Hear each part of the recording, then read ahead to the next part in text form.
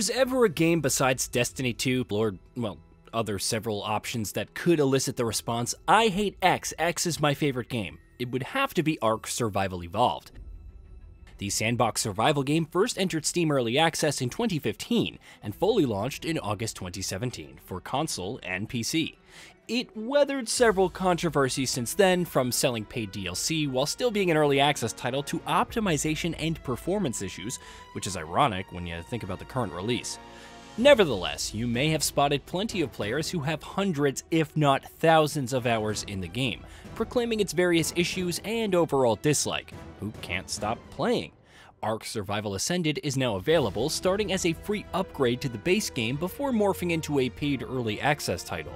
With Unreal Engine 5.2 now powering its gameplay and offering vastly improved visuals depending on your hardware, is it a worthy remake of the original? The answer, as always, depends on you. Ark Survival Ascended doesn't take any liberties with the core gameplay loop that fans know and probably love. As you wash up on the island, the only map currently available with others coming later, with nothing but some scraps of clothing and a strange crystal in your wrist, you have only one goal: survive. Gather fiber, berries, and rocks by interacting with them, and punch trees to gain thatch and wood. You then craft a stone pick and stone hatchet for mining rocks and chopping down trees more proficiently. Eventually, you level up and assign an attribute point to stats like health, stamina, melee damage, oxygen, hunger, water, weight, and if you enable it in the game rules, movement speed. Engrams, essentially crafting blueprints, become available and you can start setting up shelter. It's not long before you try taking on a dinosaur with naught but a wooden spear. Of course, it does measly damage, and you die. Respawn in a random location with nothing on you, maybe find your stuff, and hope that some of the more antagonistic dinosaurs like the Rex aren't tempted to play air hockey with your body. Survival can be painful in this regard.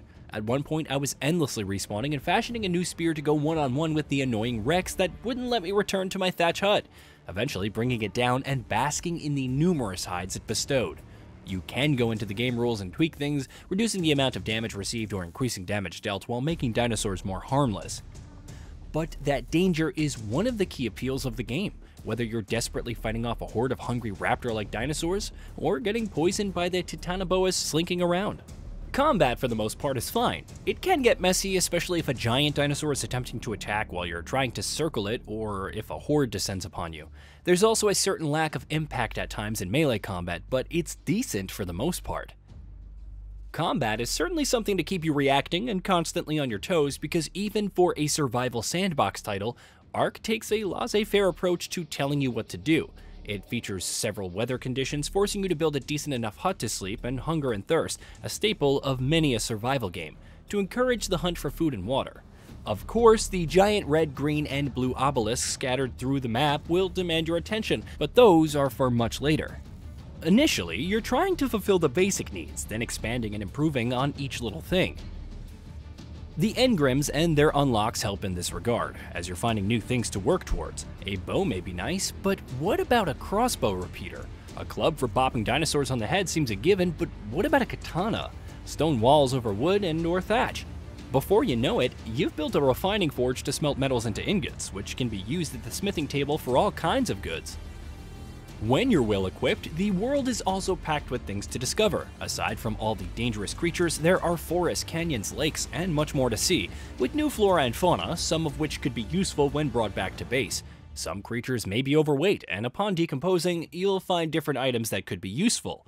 There's also the prospect of taming and using them as mounts, something I've yet to do, but being able to fly through the world on a pterodon or square up against other Rexes with my own is a fun prospect. Whether you're exploring the world or chilling in your region of choice, the improved visuals are sumptuous. The water looks gorgeous and flows wonderfully, and little details like a thin tree wobbling as you cut it and then deforming the nearby grass when it falls looks great. The same could be said of the textures, whether it's the rocks, sand, or other creatures. They look crisp and highly detailed even on high settings. Unfortunately, this does come with some costs. Though performance is not even in the same realm of terrible as well reported when early access went live on PC, there is some slight choppiness in the frame rate here and there. Even worse are the crashes, since you must manually save progress. Failing to do so at any point can set you back, never mind trying to settle in for longer sessions. There are also the usual bugs and glitches, like some odd pathfinding among creatures like stegos, but nothing game-breaking. Studio Wildcard has worked on improving performance over the past several weeks, so hopefully the crashes will be sorted out sooner rather than later. It is still early access after all. While Ark Survival Ascended can hold your attention as you unlock new things to craft and forage for materials, monotony does set in from time to time. It's a consequence of many survival crafting titles and something that multiplayer may help to mitigate. For the most part, I was interested in what the game had to offer with its new weapons, armor, and challenges, even if foraging for materials can get repetitive. At the very least, I can appreciate the many quality of life changes made with the remake, like the map, the improved snapping, and the options to cycle through different structure types, including walls with doors and window frames. The wider field of view with the new third-person perspective is also nice, as is being able to ping things, even if it's not super useful when playing solo. Their value will be subjective to the average Ark player, but I can't imagine returning to the original game without them. Ark Survival Ascended is an enhanced version of Survival Evolved that offers better visuals and extensive quality of life features, even if its technical state requires more work.